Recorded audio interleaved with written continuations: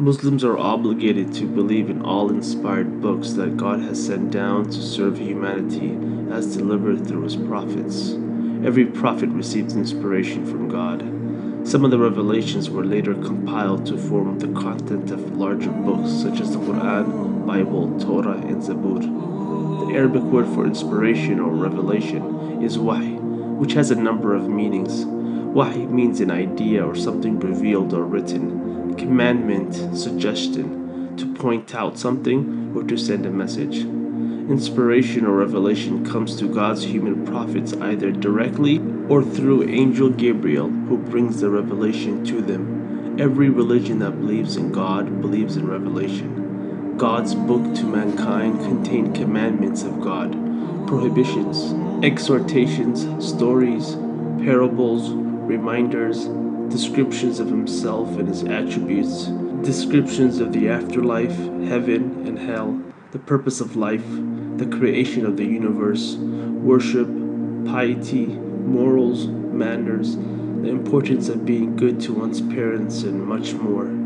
These books seek to guide man through every aspect of their life. God's books act as a guide and an instructional manual regarding how one's life should be lived. God, in a great manifestation of his mercy, compassion, and love, sent books to teach and guide humanity. Islam counts as an article of faith the belief in all of God's books in their original pure form. Unfortunately, the modern-day texts of the Torah and the Bible have been altered by men and contain mixtures of man-made ideas and innovations that corrupt their current state.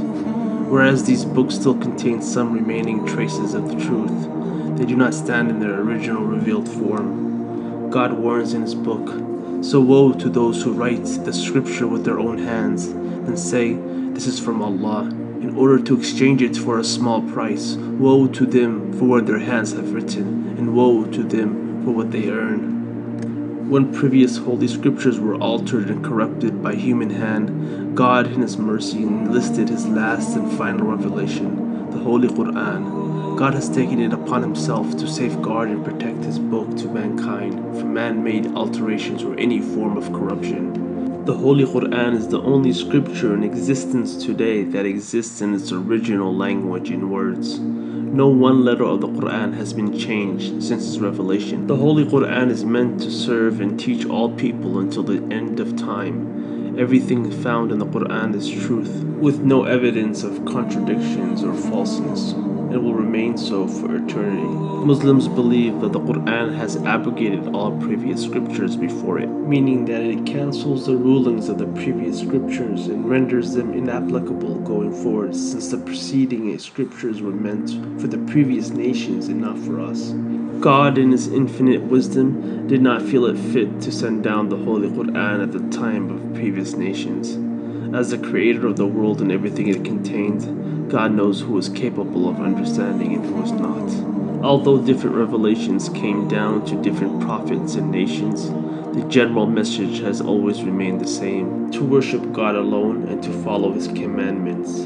The Quran mentions the following books by name. Torah was sent to Prophet Moses, Musa in Arabic, to the children of Israel. Psalms, Zabur in Arabic, was sent with Prophet David, Dawood in Arabic, to the children of Israel. Gospel, Injeel in Arabic, was sent with Prophet Jesus, Isa in Arabic, to the children of Israel. The scripture revealed to Prophet Abraham. Quran was sent with the last and final Prophet Muhammad to our nation, which is the last nation, to all of mankind. No other scripture will be revealed after it. Our prophet narrated, "Whoever guides another to a good deed will get a reward similar to the one who performs it." So please like, subscribe, and share this video. Assalamu alaikum.